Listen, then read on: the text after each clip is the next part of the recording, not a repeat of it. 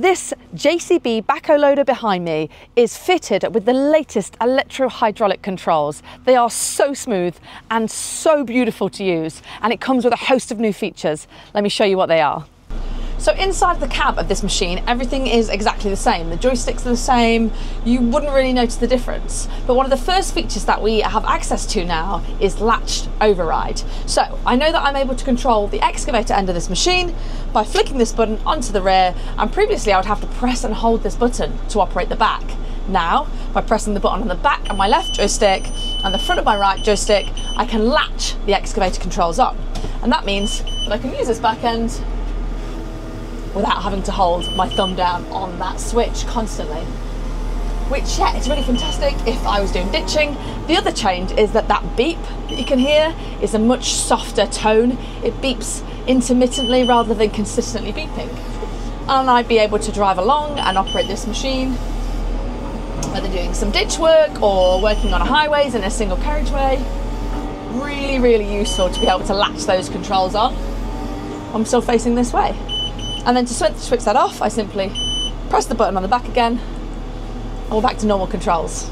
The next feature available with these new controls is quick reposition. This allows me to really quickly lift up my front shovel to be able to reposition the machine when excavating. I simply press and hold the button on the back of this left joystick and operate my roller switch.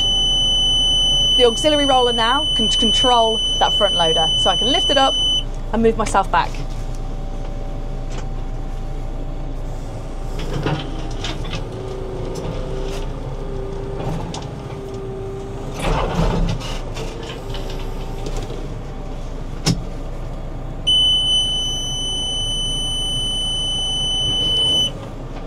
Back to digging. These electro-hydraulic controls are so smooth and so comfortable and just lighter ever so slightly, but still with a really nice amount of feel in them.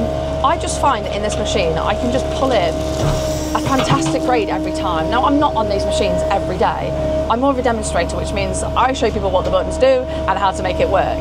But in this machine, I just feel like I'm able to take my operating to another level. So smooth, so light, and just so quick. Really, really fantastic.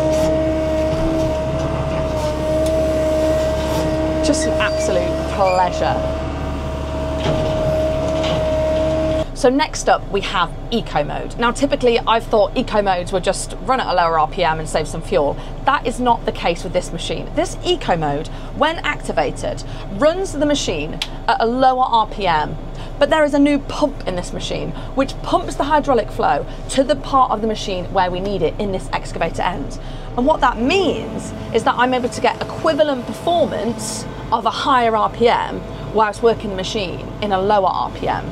So the noise is lower, but the performance and the output is the same, and that ultimately means that it saves fuel. So I can set this machine now, bring the machine here at like 1300 RPM, but I can operate this and it feels similar to what I'd usually be running at about 1600 RPM. Really nice to have it operating quieter as well, and just easier for communicating to people on the ground as well.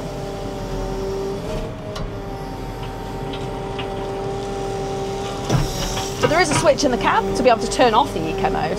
If you really want some power, you can still work the machine up at the higher power for whatever you might need to if you're doing some really bulk work. We've also got here the ability to now change between ISO pattern or SAE, and that's just in the menu here. And finally we have Debog.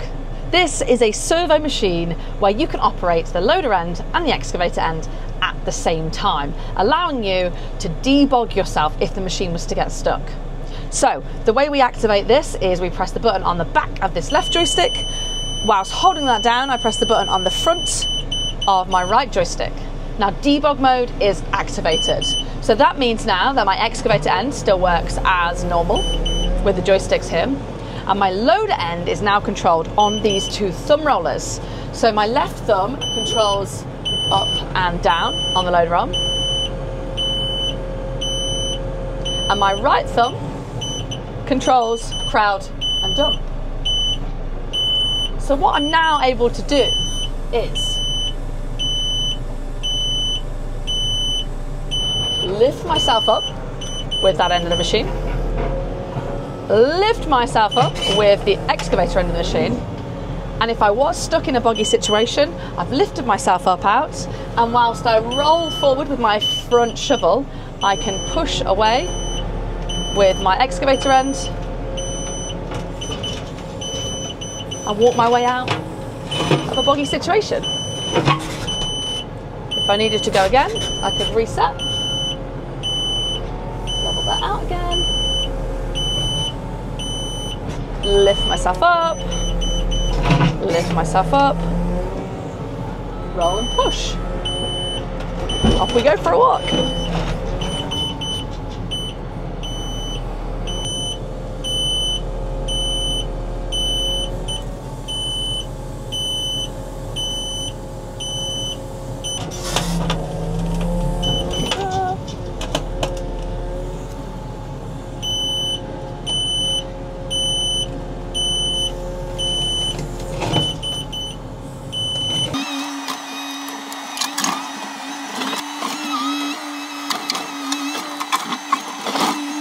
And what is fantastic that all of these new features have got a little video in the screen down here. I can just go into the machines and up it pops. It's going to show me how I use each of these features, what the benefits are, and how I make sure they're all working okay. So if I ever forget what I need to be doing, I can just look back at the screen.